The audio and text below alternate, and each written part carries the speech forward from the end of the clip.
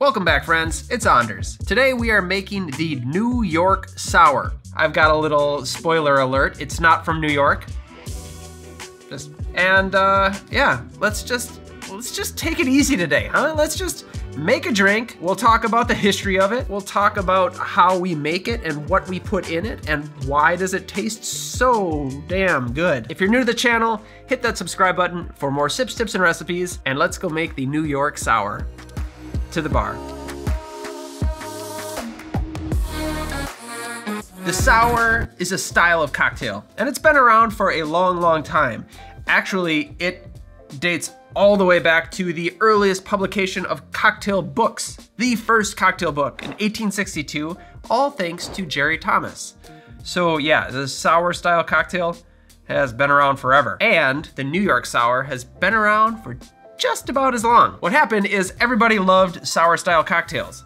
And sour style cocktails are really anything with citrus. Think daiquiri, sidecar, margarita, which is kind of like a sidecar, all this stuff. Now, the whiskey sour was kind of the one that was, you know, pioneering. You're pushing for, like, I am the standard of sour cocktails. Whiskey sours were awesome. So it was only a matter of time before people started making slight tweaks and variations, because this whole bartending thing was new and exciting. And one of the variations was a simple float of claret on top of a whiskey sour. What is claret, you might ask?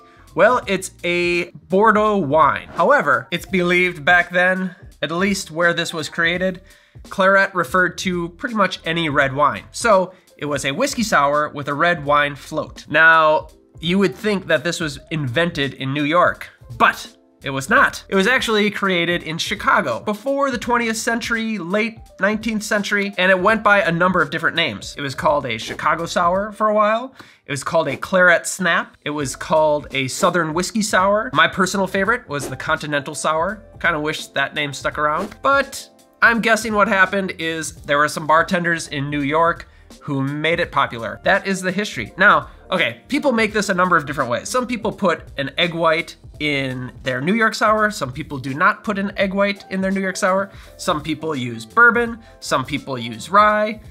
You really can kind of do whatever you want. And when it comes down to, like, what kind of red wine do you use? Just a nice one that you like. Maybe a little bit heavier if you want to taste the red wine. But it can be a fruity wine. It doesn't matter. Red wine. And I'm gonna make this a little different, because instead of the egg white, I'm gonna do aquafaba. It's a pretty simple cocktail. We're just gonna make the drink, taste it, talk about it, have fun. So now the booze. Should I stand up now? I'll stand up now. All right, for this drink, we are gonna need whiskey, lemon juice, freshly squeezed, a rich Demerara syrup, aquafaba, or you could use an egg white if you wanted, and a red wine. Whiskey, I'm using bourbon.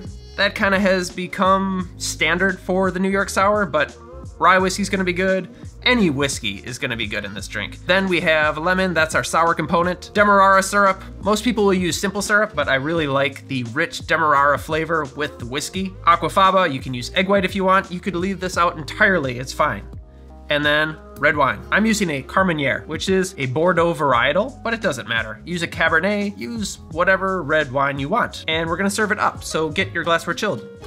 Let's build. But before we move on, a quick word from our sponsor. Okay, we've got 1 minute. Today's video is brought to you by Original Grain. They make watches and other accessories out of reclaimed wood. Reclaimed whiskey barrels, tequila barrels, beer barrels. Personally, I like the tequila watch. It's got a little agave on it. That makes me happy. But they're all great watches. Use this link and use the code Anders at checkout and you will get 30% off your watch. Or you could gift it to a friend, like a friend who's always late. That's a little passive aggressive, but it's very generous. We've got Father's Day coming up. You could give it to your dad. Of course, my dad's probably watching this and now he's expecting a watch.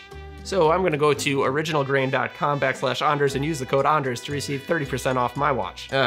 Love you, Dad. I know there are some of you out there that are thinking, I don't need watches anymore because I just look at my phone. But every time you look at your phone, you see notifications.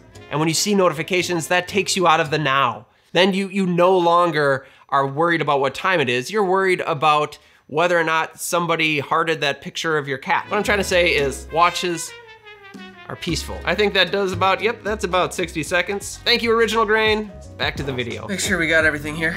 We don't, I need to shake it. Let's start with the bourbon. 1.5 ounces of bourbon. To that, we will add 3/4 of an ounce of lemon juice, 1/2 ounce of the rich Demerara, and then 1/2 ounce to 3/4 of an ounce of the aquafaba. Now this comes down to how much foam you want. I'm gonna do 1/2 ounce of the aquafaba. We're gonna give this a quick dry shake, meaning shake it up with no ice. It's gonna want to expand, so hold it tight. Here we are. Now we can add ice and shake. Grab a chilled glass and we can double strain the cocktail. The double straining will help to add more air, keeping it light and fluffy. So I still have a little bit of room. We're gonna let that sit, let the foam settle. It's gonna stiffen up the foam on top, and while we do that, we can open our bottle of wine. Now you could do this over the back of a spoon, pouring straight out of the bottle, but it does help if you have a little speed pourer. All right, I'm gonna briefly explain how pour spouts work. As you pour, the wine comes out of the spout, but at the same time, air goes into a little hole at the top of the pour spout. So when I pour, I like to have my thumb over that air hole, which is going to slow the flow of the wine coming out of the pour spout. Take the back of the spoon and gently pour. It's gonna be about 3/4 of an ounce of red wine right on top. You are gonna see a little patch of red on top. That's okay. Now if you want, you could add a little lemon zest on top. And look at that, this turned out really well. Here we have the New York Sour. Cheers, really pretty. I don't know what's not to like about this drink. I think if you're a wine drinker, this is clearly a good segue into cocktails. You get the bourbon, brightness from the lemon, and a fruity element that sticks with you. Oz, would you like to try this? All right. It's very tasty. Very tasty. Yeah, try it. Also, it's a fun activity to try to get that perfect layer. I get the red wine and whiskey also. It's also very beautiful to look at. Thank you for watching. Thank you, Original Grain, for sponsoring today's video. Like and subscribe. We'll see you next time. Make one of these and have fun. Drink responsibly. Goodbye. Cheers. Cheers. If you want to watch another video by Anders, here's the Whiskey Sour. It's in the same family of cocktails. It's old, so you can compare the video production quality between now and then. It'll be like an interesting comparison of how we've grown. You know, options. Options.